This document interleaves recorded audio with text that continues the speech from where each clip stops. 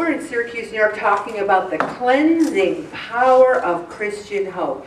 Remember I talked about how good a hot shower feels, how good it feels? I feel that way after confession. I've told you, I can go into confession and come out and I'm like, ah, ha, ha, ha, because it feels so good and people think I murdered someone. What did she confess? Look at her crying, oh my gosh, you know, she must have done something real bad. Woo. But I just feel so good. I feel like, yes, I'm clean slate, clean slate. And of course, I have to go to my seat with blinders on so I don't sin on my way to my seat, you know. But that's what Christian hope can give us. It can give us this cleansing power. Because lack of hope leads to depression, a flat emotion, disorientation, lack of energy, and an impaired ability just to get off the couch and live your life. Christian hope promises far more than just an antidote to depression. It reorients the entire direction of a person's life. If you were to have asked me in December of 2007 why I weighed 370, I would have said, I'm depressed. I'm depressed. Now, in January of 2008, did I go on some miracle antidepressant? Did I go and see a psychiatrist 3 times a week? No, I started praying off a whole new direction in my life. I got off the couch, I started moving more, eating less. Wow, I'm not depressed anymore. Now, I'm not saying there's people with clinical depression. I'm just talking weight loss depression. The best cure for being fat depression is losing weight and keeping it off. Hope is alive when you start seeing things change. And here's where we get in trouble. You're hopeful. You join Pray It Up. I'm doing good. I lost 2 pounds. I'm doing good. I lost a pound. I'm doing good. I stayed the same. I'm doing bad. I gained 3 pounds. Doing bad. I gained 2 pounds. Then you give up. Then you quit. And you go, I knew I was right. I knew this wouldn't work because I'm hopeless.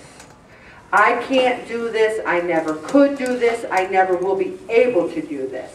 Christian hope says that we will be stronger with our faith in Christ, that we can leave some of the problems of the world and depend on Him. Same thing with the weight loss.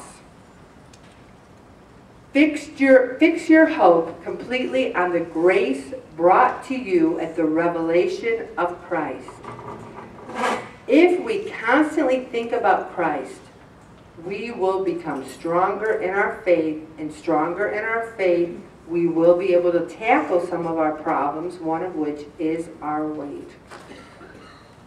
One of the things I also want to mention is John 15:5.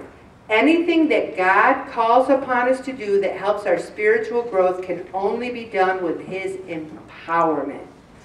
God can empower us to lead healthier lives because we're better for Him. Aren't we better for God? Don't we show a better witness the healthier we are as far as the weight goes? I'm not saying you can't have an illness and still be a good witness. The blessed hope of Christians both gives an incentive to rid our lives of anything that is sinful and gives us something to fix our minds upon so that evil and destructive thinking has no place to take root.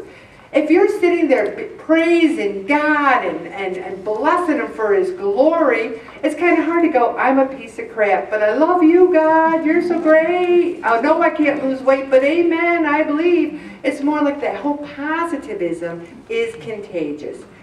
Not only does hope preclude wickedness, it cleanses us from being tied too tightly to the circumstances of daily life, giving us a stability rooted in the eternal trustworthiness of God.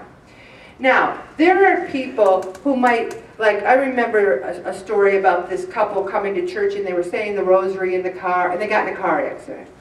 Now, did they say, can you believe what kind of God would give us a car accident or say the rosary? Or you could be saying a prayer and get up and break your toe. I've heard that happens to certain people. It happened to somebody in the group and that's why they're laughing. So the thing is, did she say, I broke my toe saying a prayer, there is no God? No. What it is we can't, and this was always my biggest problem. I felt like life was too hard to take because there was so many problems. And I would overeat and drink too many beers because I thought it would make it better. Life is still hard and difficult to take. It still is. Me losing weight did not change the difficulties of life. But what it did do was make me stronger, stronger in my faith, give me a hope of transcending this earth and being with all those I love.